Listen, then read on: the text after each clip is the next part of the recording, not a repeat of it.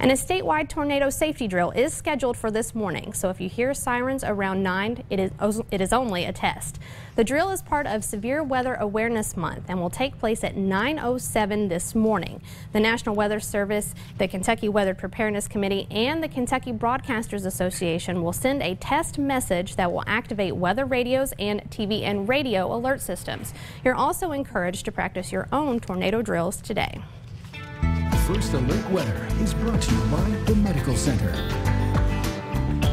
Well, you might think it's difficult to think about tornadoes and tornado safety when there's snow and ice on the ground, but it is that time of the year despite what you're seeing outside right now. So this is the time of the year, the time of March, when we all get together and try to prepare you for, knowing the weather before it knows you and being prepared for those sort of things. As you saw only a couple of weeks ago, tornadoes can happen any time of the year, so can severe weather. So we want you to pay attention to that drill that happens this morning.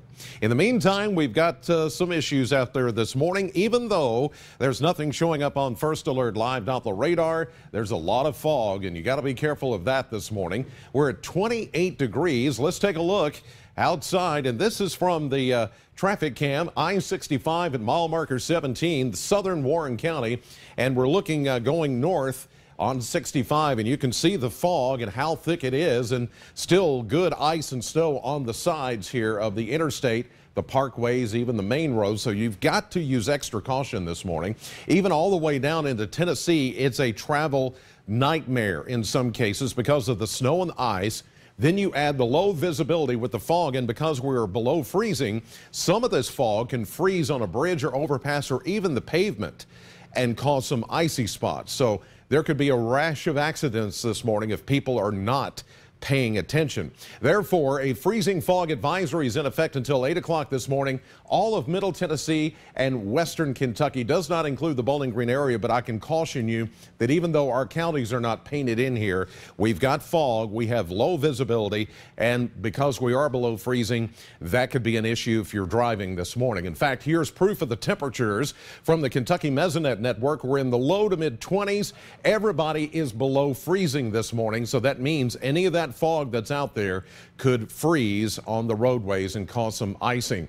Here's a look from the weather cam. This is our AAA Systems weather cam. It's sleep in, and you can't even see exit 22 at I-65. Normally, you'd see the interstate, you'd see the Greenwood exit. You can't see it. It's that thick out there this morning. So please exercise caution. 28 current temperature reading with a very light northeast wind. 31 was our high yesterday, 56 where we should be. We picked up a trace of precipitation for the past 24 hours. Franklin, you're seeing some of that fog this morning on your AAA Systems weather cam. You're at 27 in Simpson County. Some fog there in Grayson County too. It looks like it may be beginning to lift just a little bit down here in the city of Litchfield. It's a little bit better visibility, and some of the snow and ice did melt yesterday, but not all of it. 23 is your temperature, and there is Hart County, Munfordville. You have better visibility than pretty much everybody else around the area.